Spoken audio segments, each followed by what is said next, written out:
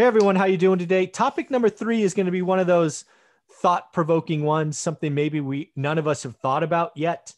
And that is, what do we do, or how do we get ready for the next recession? Right? We are coming out of this one. I think everybody sees the next year being, for the most part, good. But I'm here realizing, and I want you to remember that recessions come and go. We will have another one. We are just going to be in a very different place.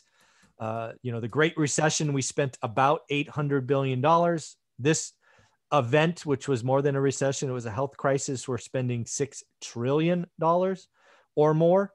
So I'm just here sitting going, what do we do next time? So I wanted to ask Greg about that. How you doing, buddy? Doing good, Michael. How about you? I'm doing well. I am very excited about what I see coming in 2021 and 2022 from a GDP, unemployment. I think all of it gets better from here. But as someone who's invested in seeing economies and economic cycles turn, I thought we should at least talk about, do we spend any time thinking about the next recession? Is there anything we should be doing different? Or do we just enjoy the good times for the next couple of years? Yeah, I think all of the above. So I think the Fed and Treasury have taken recession off the table. The question is, how long can they sustain it? And nobody knows the answer to that, because they have nowhere else to go. So if the economy starts, tanking, there's really nothing else they can do. They've deployed everything they could possibly do. I mean, there's a few little things that people are talking about, but it's really interesting. So for people to understand, recession is simply, an economic downturn that's sustained for, a period of time, a long period of time, a year or two, something like that. And I think it's certain percentage of reduction in GDP, 10% or something, or maybe that's depression. And depression is a deeper, longer sustained economic downturn. So a recession is simply an economic downturn that's sustained over a long period of time. So yeah, when the pandemic started, that's what we were getting into, was recession. Fed and Treasury jumped in, fired the cannons, and pulled us out of that. But not everybody everywhere. There's still parts of the economy that are very, very in distress, that are hurting, that are suffering. So we haven't rebounded by any means. We are still probably technically in a recession, I guess, if you looked at the real numbers and if you took all that artificial stimulus out of the equation. So the question is, where does it go from here? So we get vaccinated, we get COVID behind us, we get the economy open back up, everybody's traveling, going to events, hotels, all that is still going to take some time to get back to full capacity, maybe, another year or so before everybody's comfortable getting back out like they were. And then the question becomes, well, how much money do they really have? So the people that have been hurt, during this, that lost their jobs, lost their businesses, things like that, they don't have that discretionary income, that disposable income that they had before to spend on travel and this and that and the other. So it'll be really interesting to see what it looks like when we come out of this, how long-term and sustainable it is. And then what does the government do? They just passed 1.9 trillion. None of that is really making a dent. I mean, there's some families are going to get 1,500, some might get 10,000, depending on how many kids you have. But for those families, that's not a lot of money based on what they've gone through and come through. So the question is, what kind of an impact is that going to have? Be a little shot in the arm, no pun intended during this time period. But, once that's done, because there probably won't be, especially if we're vaccinated, we're through it, there's probably not going to be any more stimulus checks. The unemployment bonus is going to be gone. Moratoriums on evictions and, mortgage forbearance and all that stuff will be over. So what are the effects and impacts at that point? And where are we, as an economy, not only on a national scale, but on a global scale, because it is a global economy now. It's macro, we're not isolated anymore. So, it's going to be interesting to see how things shape up and how they unfold once we get to the other side of this.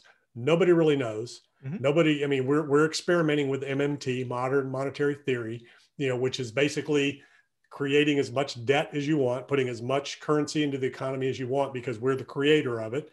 We create the currency that we are, borrowing, and we're servicing the debt with created money.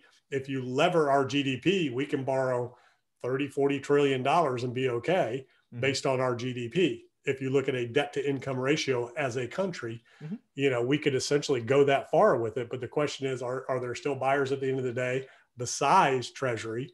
And then what's the real impact of that? Mm-hmm. So again, we haven't seen since 2008 and 9, it's just been steady uphill. We haven't seen inflation. We haven't seen recession. We haven't seen anything until the pandemic. We were just on a tear since 2008 and 9, largely mostly due to fiscal policy, quantitative easing, and interest rates. Yeah, it is going to be interesting because, I've often asked, I like to read about history a lot, certainly economic history. So one of the periods I read about years ago was the Roaring 20s, right? 1920s and the Great Depression, how that set up and what was done or not done ultimately impacted created a depression that was an extended, economic down cycle. So what I'm looking at right now is, and I'm just curious what you think of this. I think what we are likely going to have is something similar, although collapsed.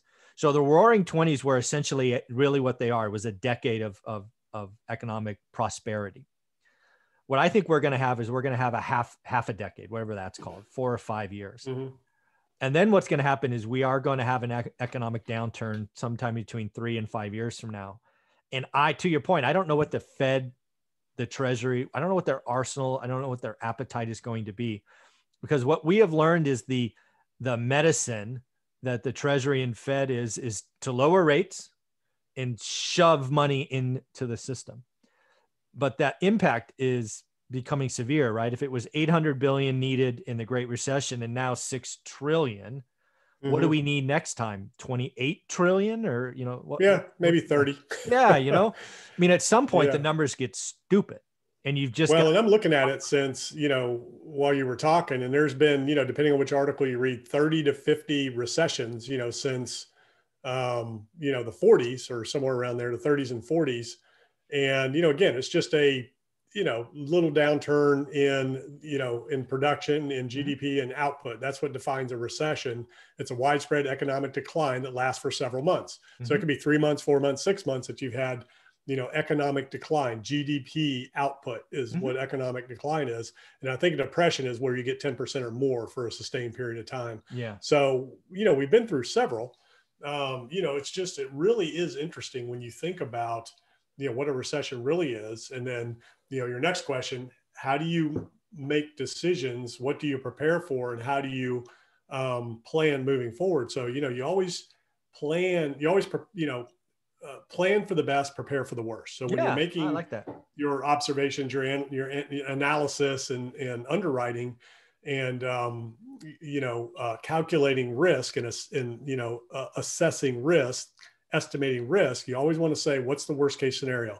How am I wrong? What's the cost of this miscalculation? And can I afford it? Can I withstand it? What's the end result? So as long as you understand the risk and you accurately calculate the cost of that risk, and you know that you can withhold that hit and withstand it and come through, then you're okay. So that's really what you got to look at. Times are great. Let's go with that. But here's the worst thing that can happen. Can we handle it if it does come to fruition?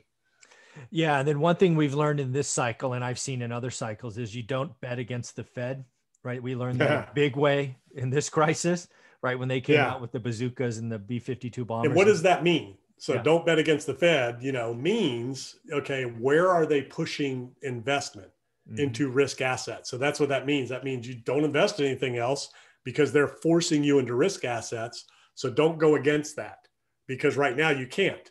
You're going to come out on the losing end of that stick because they've got unlimited financial guns that they're firing at this thing. Yeah, they're just gonna keep it on autopilot. Just pretty crazy. Yeah, so that's what I think about now. Because again, I'm always trying to look a little bit into the future. Again, I see next 3 to 5 years being good, but I do think there's a price to pay. Right? It's kind of like a party you go to and you stay an hour too long, and people go from being happy to sloppy drunk. It could be. You would think, but we've been on this path. Yeah. And we haven't paid a price. We haven't been largely affected. And, and there's, some of the smartest people in the world on both sides of the argument are studying this, and nobody knows. Nobody knows the real answer. Nobody knows the right answer. And what's really interesting to think about is And, let's pretend you're an investor and you've got money you need to put at work, and I'm the United States. Okay. And that I can continue to print money to service the money, the debt that you're lending me. So you're lending me money and there's an interest payment, and I can print money to keep servicing that debt. I mean, you're going to keep lending me money? Yeah, probably. Yeah. Because at the end of the day, the dollar is still the world's reserve currency. Nothing's going to replace that. I know there's people out there that say, what about China? China's going to become the world's reserve currency, and whatever they use in China, yen, or I don't know what it is. Yeah. But I think it's the Chinese yuan, I think.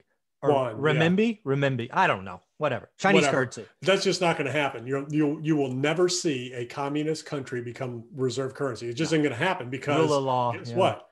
Yeah, the rule of law. So the United States is the only country in the world where law reigns supreme, regardless of what's going on.